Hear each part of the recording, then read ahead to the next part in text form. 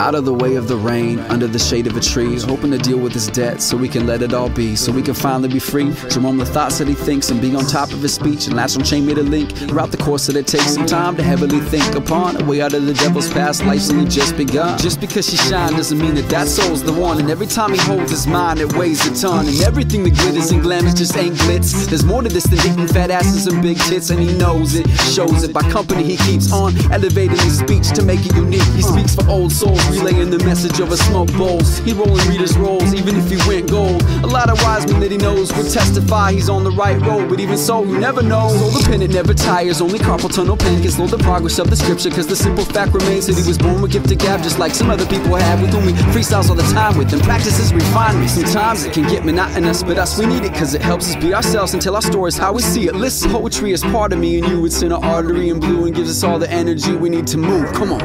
The rain has come to clean the air,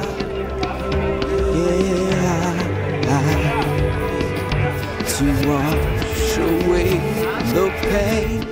The future for Oregon and for this country and for the world is the investment in green technology. And Eugene can be the capital of this investment, and Kitty Piercy and I have worked together, and she will be the leader you need to make Eugene the green capital of Oregon. We are asking Governor Kulongoski to stand with us on 3 issues. Number 1, no more cutting on native forests. Number 2, no more clear cutting. And number 3, no less protections than what was outlined in the Northwest Forest Plan. The rain